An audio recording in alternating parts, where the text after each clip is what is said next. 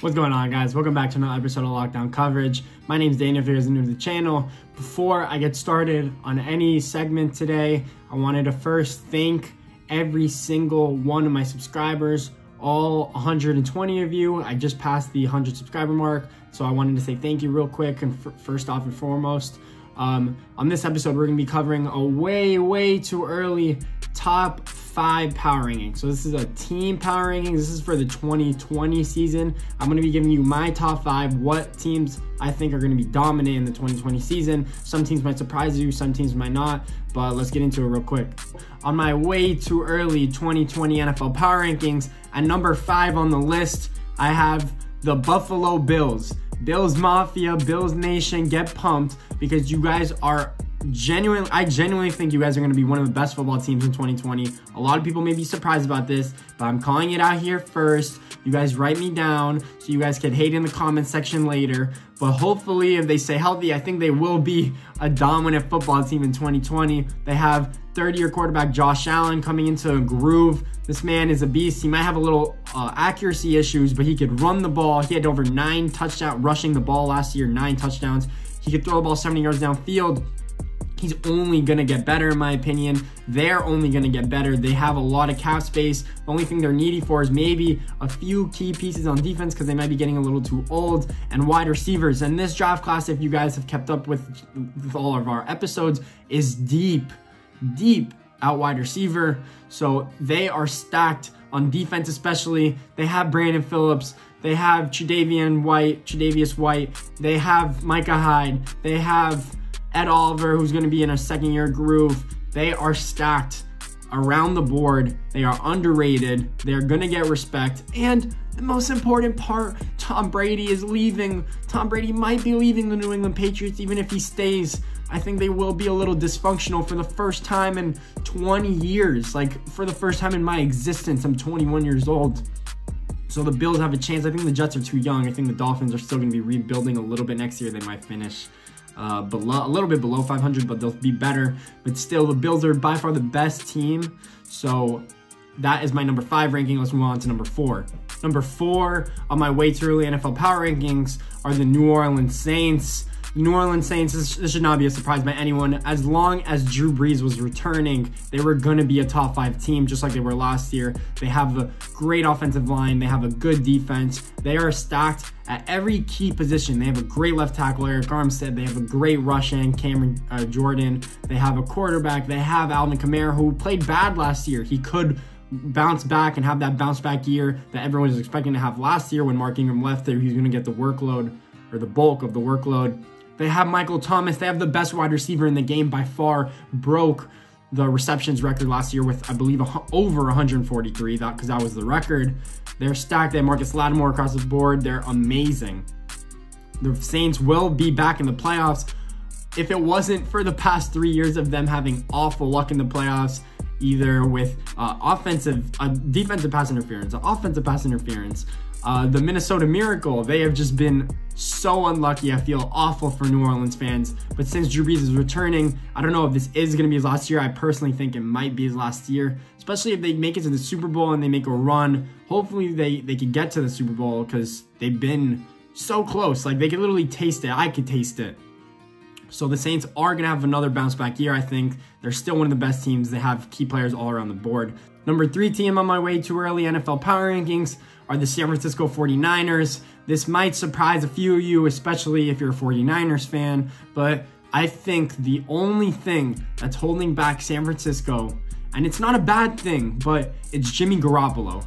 Unless Jimmy G takes that next step to become that real, and when I say real, I mean a real franchise quarterback that can make the plays to win you the games in the important games, not just in the regular season, but in the playoffs, in the Super Bowl. The 49ers had by far the best rushing attack in the NFL last year. It made Jimmy G look so good. They ran so many play actions off it, and he found wide receivers open downfield way too often. Like, when I say way too often, I mean I've never seen wide receivers, or George Kittle especially, be open downfield that often. It's because they ran the ball 150 yards a game. Their defense was dominant, so they had time of possession. Their defense always had rest, and they were always rested. I need Jimmy G to show me that he could be that franchise quarterback. And that if he was, San Francisco would be number 1 on this list, no question in my mind. But since he isn't, I still think they have a few other issues. They are getting old at cornerback. They do have a revolving door at running back. Hopefully Eric Mostert could be that player, that franchise running back, even though he is older as well. But they are stacked across the board. Jimmy G, get better if you want them to be number 1, if you want them to be a dynasty, because Jimmy G is young and they have him to a wild extension. So they have to work with him. They can't just cut him or trade him.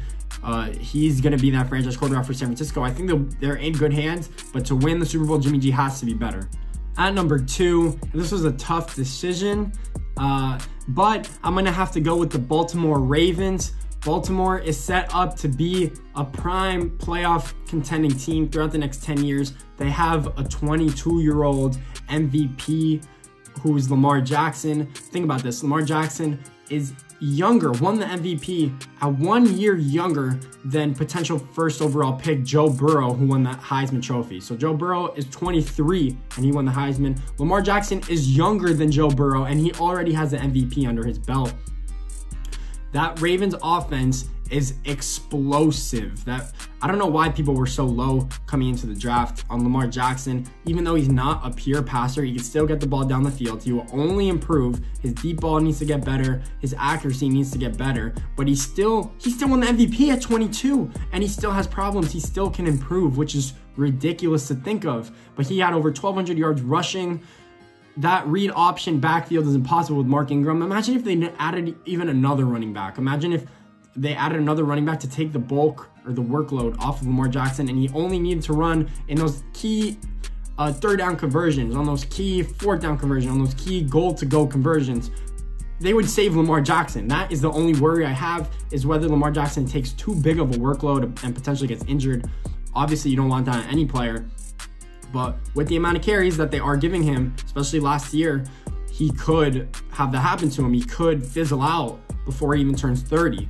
So unless he becomes that pure pocket passer and only runs when he needs to, I think they need to maybe get another running back in that backfield, because that offense is too explosive. That secondary that they have with Marcus Peters and Marlon Humphreys, they're explosive. Their offensive line is phenomenal. They need also wide receivers. They have Hollywood Brown, who played phenomenal his rookie year. They need more weapons for Lamar Jackson. They have Mark Andrews at tight end. So they are set. They're going to be a top playoff contending team throughout the foreseeable future. And then number 1 on my list of my way too early NFL power rankings are the Kansas City Chiefs, defending Super Bowl Kansas City Chiefs. And for the one reason, and one reason only, that Patrick Mahomes is the best player I have ever seen play in the NFL. And I'm saying it here first, that if he continues this trajectory throughout his NFL career, he will surpass, in my opinion, Tom Brady as the best quarterback of all time. He's been that good at the position. He's not even 25 years old, I don't think, and he already has a Super Bowl and a Super Bowl MVP, and he's putting up crazy numbers at this age. Imagine, he's still going to get better. He's still going to be able to read defenses better. He's still going to be able to adjust. He's still going to be mobile because he's young, so his mobility is going to be key in his career, because I remember this past season when he was injured and he had ankle injury, he wasn't as good when he had to sit in the pocket. He is best outside of the pocket. But my point being is that he is clutch under pressure. He can make every throw you want him to make. He could run the ball if he has to. He could get out of the pocket. He could throw the ball 80 yards downfield. I wouldn't be surprised if he could throw further than 80 yards. He is the best player. The Kansas City Chiefs will be a dynasty as long as Mahomes stays healthy and they surround him with key pieces like Tyreek Hill and explosive playmakers. As long as their defense was competitive like it was in that Super Bowl, like it was towards the end of the year, towards that playoff. They had Chris Jones, they had Tyrann Mathieu making plays. They didn't give up 400 yards of offensive games, so Patrick Mahomes didn't have to score 30 plus.